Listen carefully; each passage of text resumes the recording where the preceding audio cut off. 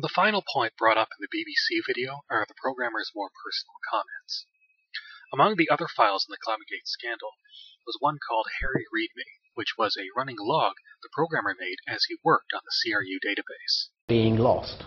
There are also plaintive comments by one of the programmers at the University of East Anglia trying to grapple with the software.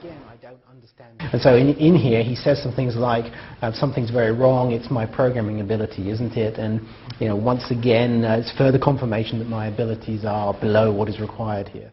In fact, the programmer is disarmingly frank. He goes on, "Yep, my awful programming strikes again."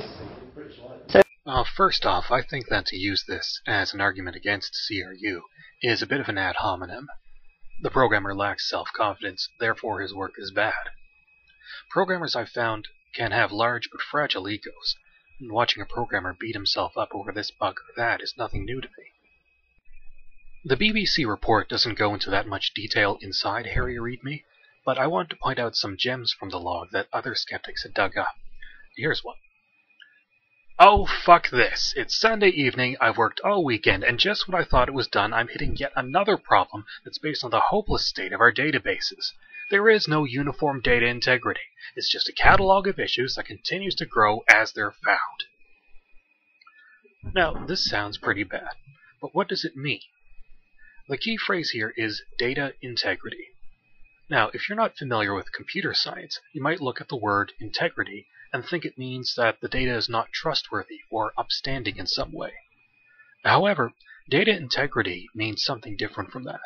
It refers to the structure and architecture of a database, making sure that the relationships between tables are correct, making sure that a data item occurs in one and only one place in the database, and otherwise shows up as references to that data item elsewhere, that sort of thing.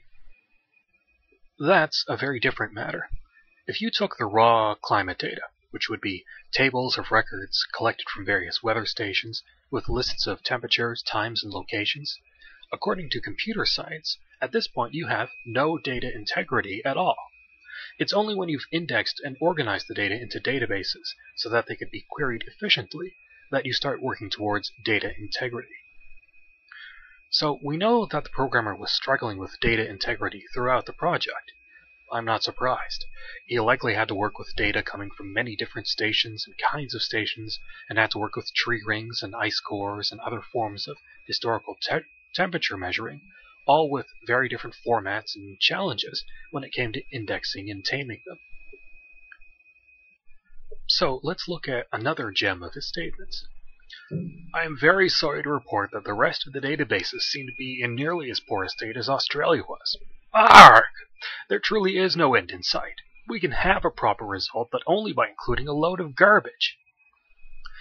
Now, if you don't know about his data integrity issues, you might think the load of garbage means that he has to mix bad data in with good data in order to get a report, doing who knows what to the graph curve. But since we do know about his data integrity issues, it's more clear what including a load of garbage means. He has to load up two tables because the data items in both, and he has to make sure they both match. He has to load up three tables in turn to get a reference to a reference to a reference because the shortcut hasn't been made yet, that sort of thing. Now, you might be thinking, wouldn't problems with data integrity cause problems with the calculations anyway? Well, actually, no. Errors with data integrity are a different beast than errors with calculations. You're not going to get a case where, say, temperatures will bump up slightly in the final report. Rather, you'll get cases where the program's just plain confused about an ambiguous request, or cases where you just grab the wrong column and fill your temperatures with reference IDs. In other words, obvious problems that are spotted right away and then worked on right away.